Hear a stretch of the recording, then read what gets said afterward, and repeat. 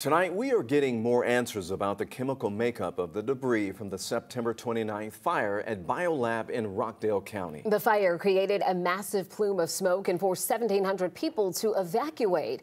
11 Alive investigator Savannah Levins joining us now with an update. So, Savannah, what are you learning tonight? Well, just a few hours ago, I wrapped up an interview with Scott Smith. He's an environmental advocate who collected samples of water, ash, soot, and other debris immediately following that fire and sent it to a third-party nationally accredited lab for testing.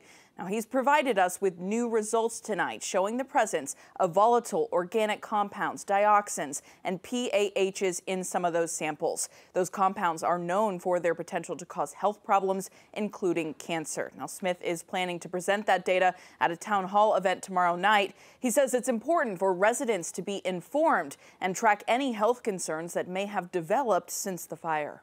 We're hearing about bloody noses, we're hearing about headaches, brain fog, a lot of female issues related to menstrual cycles. Some people are getting stroke-like symptoms. I think they should know what they've possibly been exposed to, and if you're having some symptoms, they shouldn't be able to take these chemicals I've identified and seek appropriate help for their family.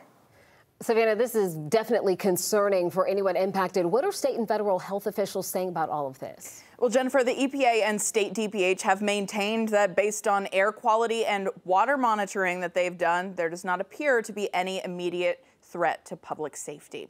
The town hall meeting is tomorrow night at 5:30 at the Stone Mountain Event Facility in Lithonia. We have confirmed at least 3 local law firms will also be in attendance, and each have expressed they plan to pursue individual chemical exposure claims. All right, Savannah, thank you so much for that update.